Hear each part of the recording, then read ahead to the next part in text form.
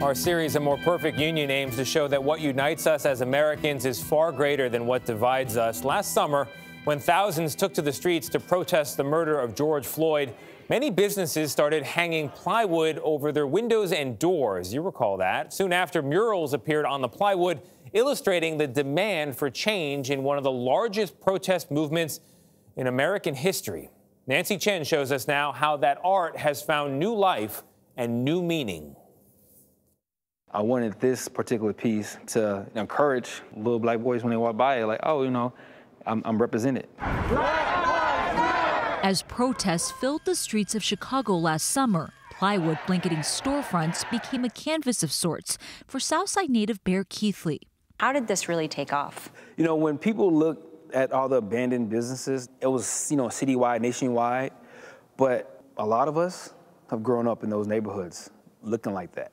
The son of a police officer, Keithley is also a self-taught artist and co-created an initiative called Paint the City. We had over 60 artists join our efforts, from the north side to the west side, to the east side, south side, all the sides.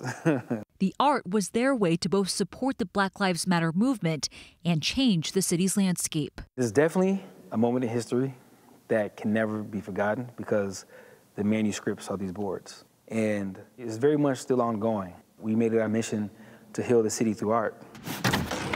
That mission is taking a new form. This Saturday on Juneteenth, the colorful plywood that once symbolized a closed community will go on display at Chicago's DuSable Museum of African American History.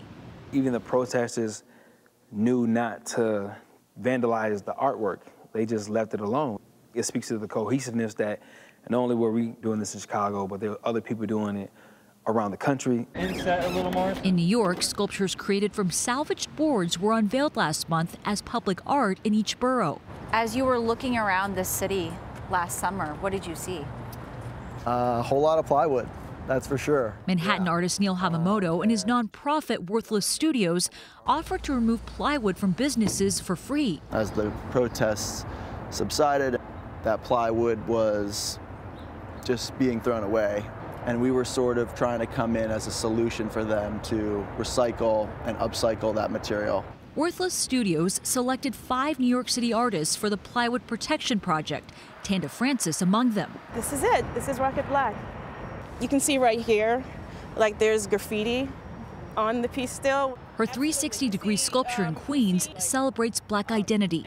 The silhouette portrays a goddess inspired by a rocket propelling up.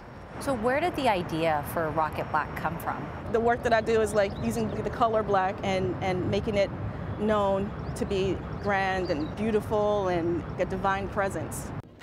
Artists reshaping the remnants of a reckoning and telling a story in their vision. What can art do to get people to pay attention?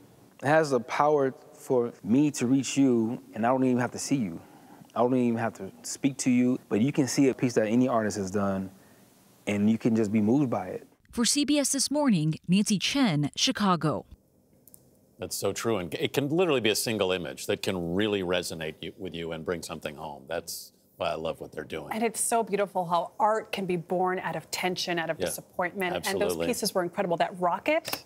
And essentially debris, Yeah. I mean, that plywood, which we all came to see and seemed to represent how much distress there was, is now a whole symbol of hope. It is debris no more.